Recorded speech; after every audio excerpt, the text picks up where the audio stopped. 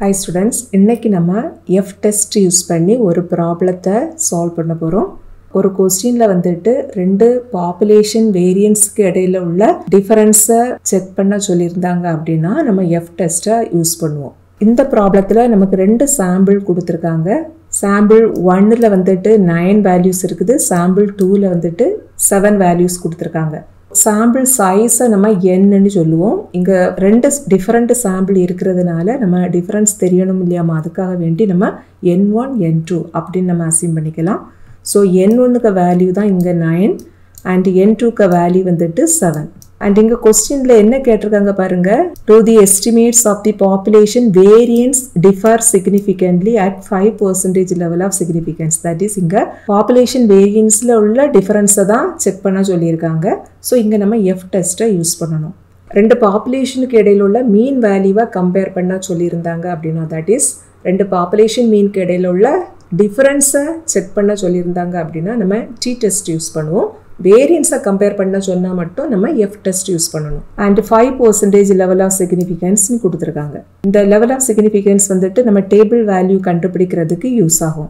F டெஸ்ட்டில் formula என்ன வரும்னா, capital S1 square divided by capital S2 square R capital S2 square divided by capital S1 square. That is இந்த S2 square and S1 square இதில் எது பெரிய வேல்யூவோ அதுதான் இந்த F டெஸ்ட்டோட ஃபார்முலாவில் நியூமரேட்டரில் வரணும்.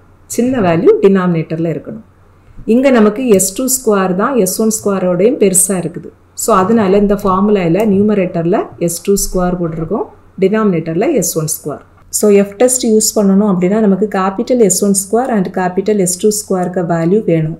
And capital S1 square கண்டுபிடிக்கிறதுக்குள்ள formula என்னன்னா, small n1 small S1 square divided by n1 minus 1. Small S1 square அப்படின்னாக்கா ஃபர்ஸ்ட் சாம்பிளுக்கு வேரியன்ஸ். அண்ட் கேபிட்டல் S2 ஸ்கொயரோட formula n2 small S2 square divided by n2 minus 1. இதில் இந்த small S2 ஸ்கொயருங்கிறது second சாம்பிளுக்கு variance.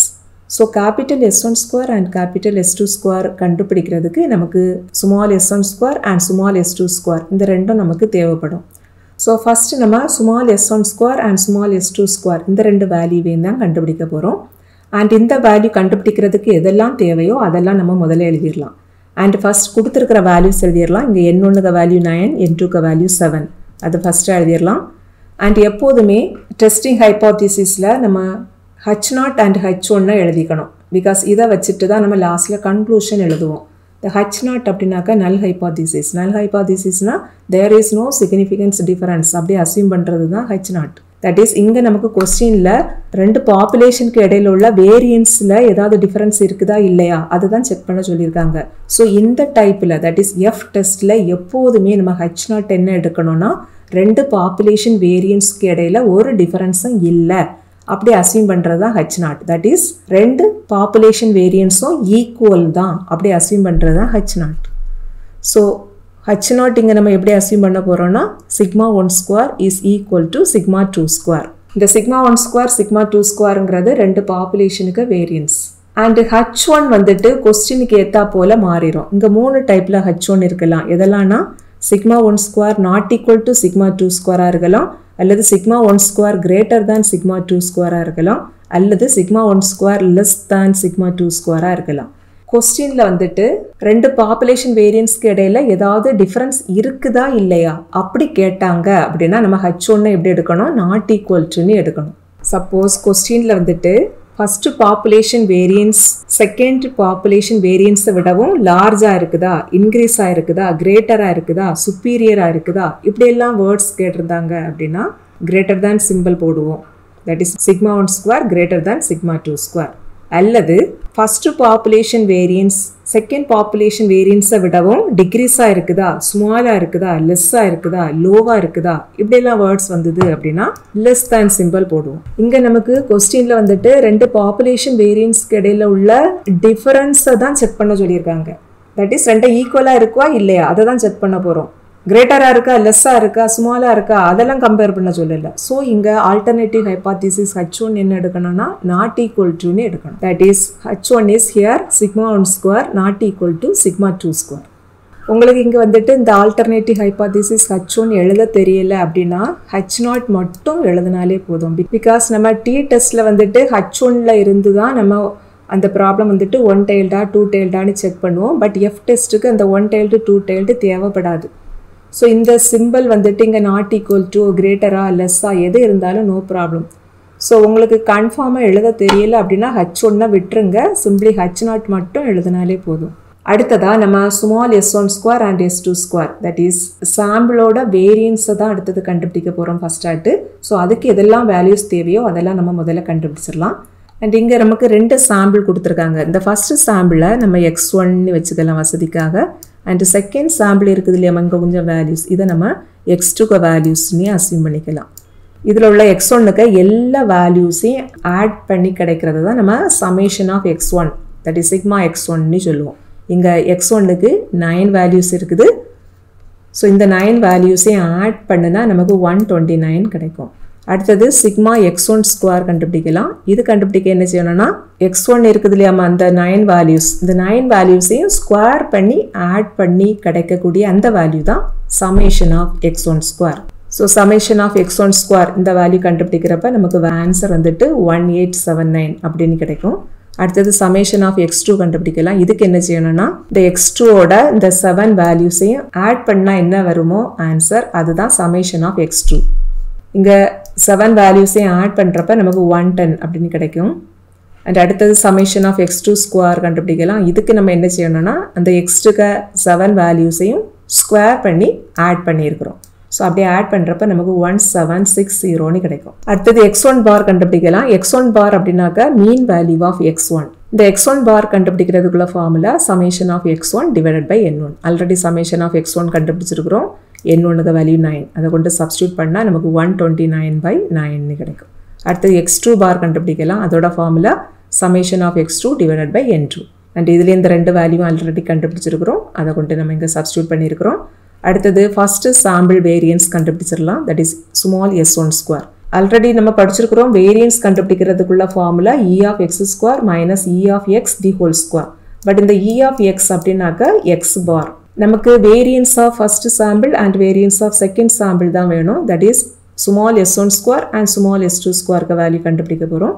So இங்கே நம்ம s1 square formula எப்படி எழுதணும்னா e of x1 square minus e of x1 the whole square. First சாம்பிள்ஸை நம்ம x1 எடுத்துருக்கிறோம், அதனால இங்கே எக்ஸுக்கு பதிலாக x1 போட்டிருக்கிறோம். அண்ட் e ஆஃப் x1 இதோட சிம்பிள் என்னன்னா x1 பார். ஸோ இந்த e ஆஃப் x1க்கு பதிலாக நம்ம x1 பார்னு சப்ஸ்டியூட் பண்ணிடலாம். And e of x1 square இதோட formula summation of x1 square divided by n1. And already summation of x1 square கண்டுபிடிச்சிருக்கிறோம், x1 பார் அதுவும் கண்டுபிடிச்சிருக்கிறோம். எல்லா வேல்யூவையும் கொண்டு இங்கே சப்ஸ்டியூட் பண்ணுனா நமக்கு ஆன்சர் 10/3 கிடைக்கும். அடுத்தது s2 ஸ்கொயருக்கு வேல்யூ கண்டுபிடிக்கலாம். இதோட ஃபார்முலாவும் இந்த ப்ரீவியஸ் s1 ஸ்கொயர் எழுதணும் இல்லையாமா, அதே போல் எழுதிடலாம். ஸோ இதோட formula summation of x2 square divided by n2 minus x2 bar the whole square. And already summation of x2 square and x2 பார் எல்லாம் கண்டுபிடிச்சிருக்கிறோம். இந்த வேல்யூஸ் எல்லாம் இங்கே கொண்டு சப்ஸ்டியூட் பண்ணினா நமக்கு ஆன்சர் 220 டிவைடட் பை 49 அப்படி கிடைக்கும். இப்போ இந்த small s1 square and s2 square இதை யூஸ் பண்ணி கேபிட்டல் s1 ஸ்கொயரும் கேபிட்டல் s2 ஸ்கொயரையும் கண்டுபிடிச்சிடலாம். கேபிட்டல் s1 ஸ்கொயருக்கு formula n1 small s1 square divided by n1 minus 1. இதில் எல்லா வேல்யூவும் ஆல்ரெடி கண்டுபிடிச்சிருக்கிறோம், எல்லாம் கொண்டு இங்கே சப்ஸ்டியூட் பண்ணால் நமக்கு ஆன்சர் 3.75 கிடைக்கும். அடுத்து கேபிட்டல் s2 ஸ்கொயருக்கு formula n2 small s2 square divided by n2 minus 1. இதில் எல்லா வேல்யூவையும் கொண்டு சப்ஸ்டியூட் பண்ணுனா நமக்கு ஆன்சர் 5.238 அப்படி கிடைக்கும்.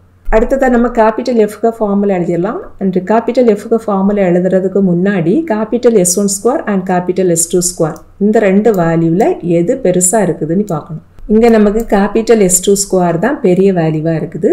ஸோ கேபிட்டல் எஃப் இதோட ஃபார்முலாவில் நியூமரேட்டரில் s2 ஸ்கொயர் போடணும், டினாமினேட்டரில் s1 ஸ்கொயர் போடணும். இதில் s2 square and s1 square 2 வேல்யூவையும் இங்கே உண்டு சப்ஸ்டியூட் பண்ணி சிம்பிளிஃபை பண்ணால் நமக்கு ஆன்சர் 1.397 கிடைக்கும். இதில் நமக்கு பாயிண்ட்டுக்கு அப்புறம் நிறைய டிஜிட் வந்தால் கூட நீங்கள் 3 or 4 டிஜிட் வரைக்கும் எழுதினா போதும். அண்ட் இந்த டிஜிட்டை நம்ம ஷார்ட்டாக எழுதுறப்ப என்ன செய்யணும்னா, ஃபார் எக்ஸாம்பிள் பாயிண்ட்டுக்கு அப்புறம் 3 டிஜிட் தான் எழுதுறோம் அப்படின்னா இந்த 4th டிஜிட்டுக்கு value 5 or greater than 5 அப்படி இருந்ததுன்னா இந்த அதுக்கு முன்னாடி உள்ள அந்த டிஜிட் கூட ஒரு 1 ஆட் பண்ணிடணும். அப்படி நம்ம இங்கே எழுதியிருக்கிறோம் 1.397. இது வந்து calculated value of f. Next நம்ம table value கண்டுபிடிக்கணும். Table value கண்டுபிடிக்கிறதுக்கு நமக்கு degrees of freedom வேணும். Questionலயே கொடுத்திருக்காங்க 5% level of significance. And degrees of freedom கண்டுபிடிக்கிறதுக்குள்ள formula என்னன்னா, இங்க நமக்கு capital F இதோட formulaல numeratorல S2 square இருந்தது அப்படின்னா நம்ம முதல்ல degrees of freedomத்துல n2 minus 1 எழுதணும். அடுத்ததாட்டு n1 minus 1 எழுதணும். Suppose numeratorல நமக்கு s1 squareம் denominatorல s2 squareம் இருந்தது அப்படின்னா நமக்கு இந்த degrees of freedom மாறி கிடைக்கும். That is n1 minus 1, n2 minus 1 அப்படி கிடைக்கும். So இந்த capital F ஓட formulaவை பொறுத்து தான் நமக்கு degrees of freedom வந்துட்டு n1 minus 1, n2 minus 1 இருக்கும் அல்லது n2 minus 1, n1 minus 1 இருக்கும். இங்க நமக்கு degrees of freedom வந்துட்டு 6, 8 அப்படின்னு கிடைக்கும். That is n2 ka value 7, n1 ka value 9. So, இங்க degrees of freedom 6, 8 னு கிடைக்கும். So, இந்த degrees of freedom வச்சிட்டு நம்ம table value calculate பண்ணிரலாம். இதுதான் F testக்கு 5% level of significance உள்ள table. இங்க நமக்கு degrees of freedom 6, 8. இந்த tableல இந்த topல இந்த red colorல இருக்கக்கூடிய இந்த values இதுவும் first columnல இருக்கக்கூடிய இந்த red colorல இருக்கக்கூடிய இந்த value இதெல்லாம் தான் இந்த degrees of freedomத்தோட values. இங்க first நமக்கு 6 இருக்குது. So இந்த topல horizontally இருக்கக்கூடிய இந்த first lineல உள்ள 6 இந்த வேல்யூவை fix பண்ணனும். and அடுத்த வேல்யூ இங்க 8. இந்த வேல்யூவை இந்த first columnல இருந்து நம்ம choose பண்ணனும். that is இங்க இருக்குது. அடுத்ததா என்ன செய்யணும்னா topல 6க்கு நேரா அப்படியே வரணும். left sideல 8 இந்த வேல்யூல இருந்து இங்க வரணும். ரெண்டும் intercept பண்ற பிளேஸ்ல இருக்கக்கூடிய அந்த வேல்யூ அதுதான் டேபிள் வேல்யூவா இருக்கும். இங்க நமக்கு 6 and 8 இந்த ரெண்டு வேல்யூவும் intercept பண்ற பிளேஸ்ல இருக்கக்கூடிய வேல்யூ 3.58. இதுதான் டேபிள் வேல்யூவா இருக்கும். that is table value of f is 3.58.